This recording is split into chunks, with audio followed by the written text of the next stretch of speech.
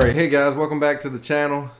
We're picking up today, back on the project with the Camaro, building this LT1. We're trying to get the head straight.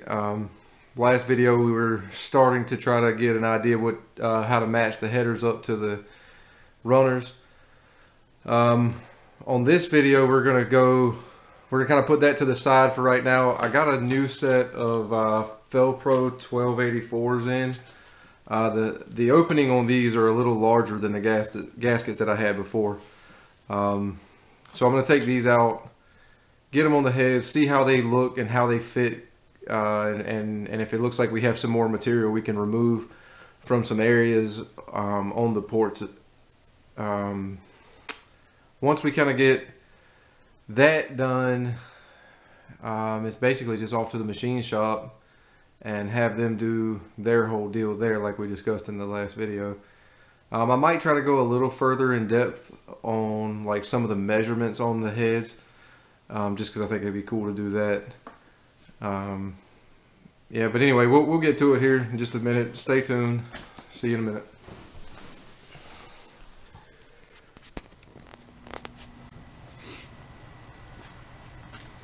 Okay guys, we're back. I'm getting ready to bring the heads out and get these gaskets set up on them, the 1284s we talked about. I'm gonna first, as you can see, I got a pile of leaves out here. These trees have been dropping like crazy, so I got to get those out of the way first and then we'll get started. Hang with me.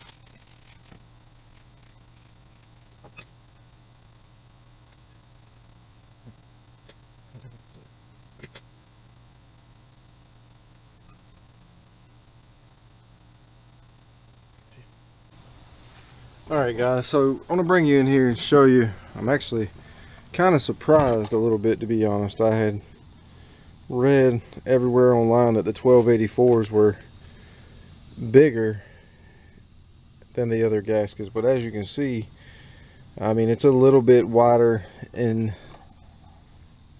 some areas,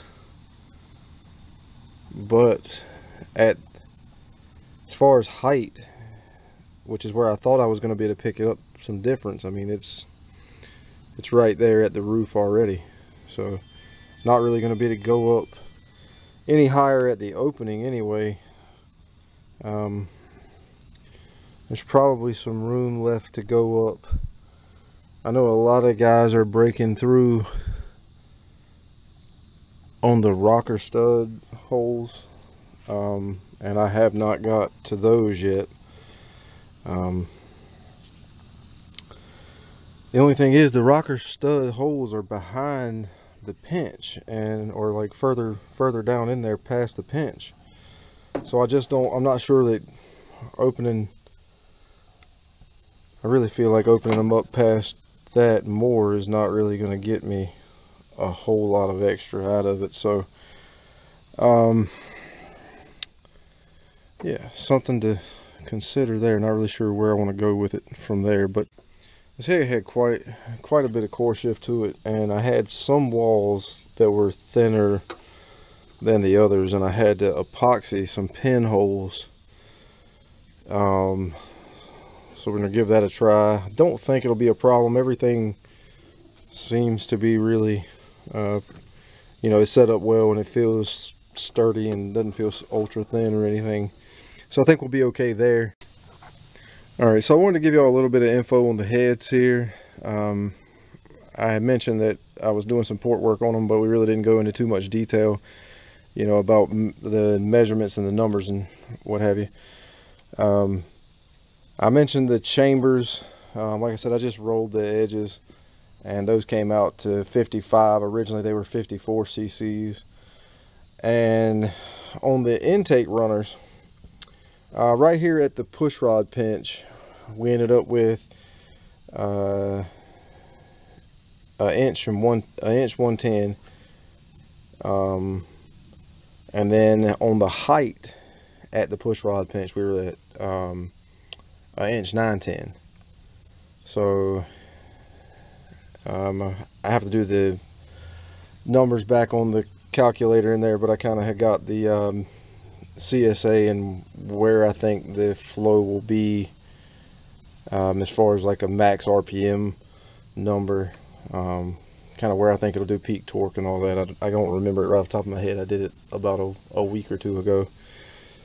But like I said, the intake valve is a 194, and the throat percentage on it is at 90, and then the exhaust valve is a 150, and the throat on it, that one is at 86%.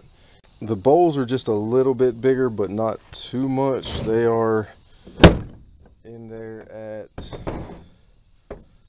well, I better get a measurement so I can tell you for sure, but hold tight, I'll grab something and we'll measure it. Alright, so what we're going to do, we're going to take this, compress it down, and then when you let it go, it snaps open. So I'm trying to get a measurement down here inside the bowl area, across the face of the across the top of that valve guide, and we're just going to open it, let it snap into place, and should be about there. Tighten that down, and see, as you can tell, we can't pull it back up through.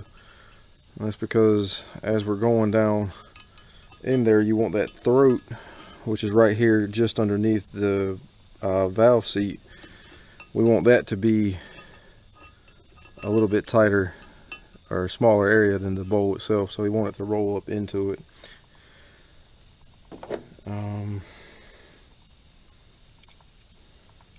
Let's get a measurement on it here, see what we came up with.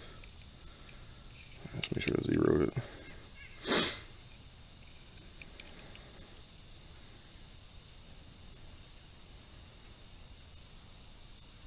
So 1.813. 1.813. And if we do our math on that, we come up to the 1.813 divided by 1.94, we get 93.5% down there. So the bowls, like I said, you got the throat is 90.5 and then 93.5 down on top of the valve guides. Now I CC'd the heads after I ported them, and that's one reason I kind of went back in and checked on the gaskets, wanting to make sure that they were open to the right size. I couldn't remember which gasket set I had from before. I might have already had a 1287 on it. I mean a 1284, sorry. I wanted to make sure that that was correct, because people are saying that they got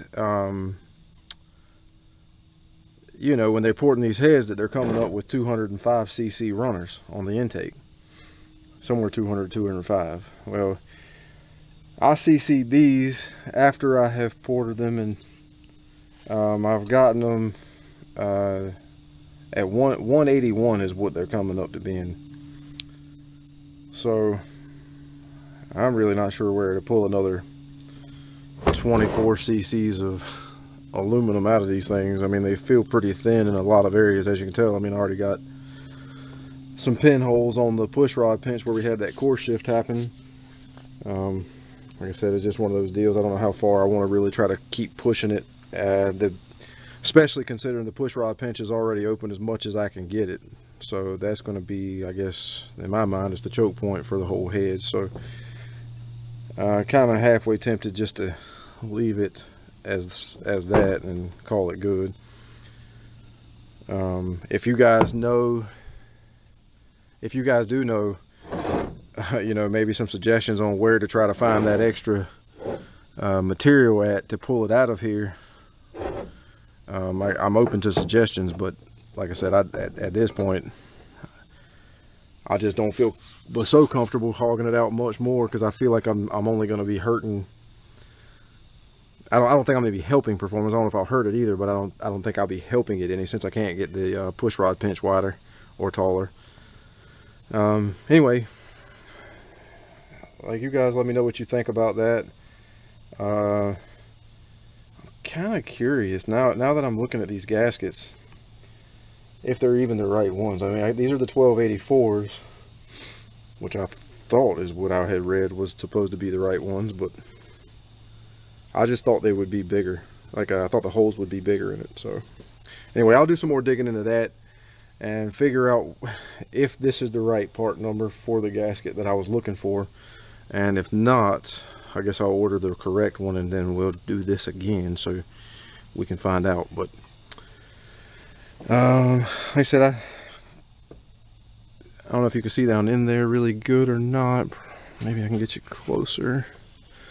Back in there where the guide bosses are, I thinned those out quite a bit.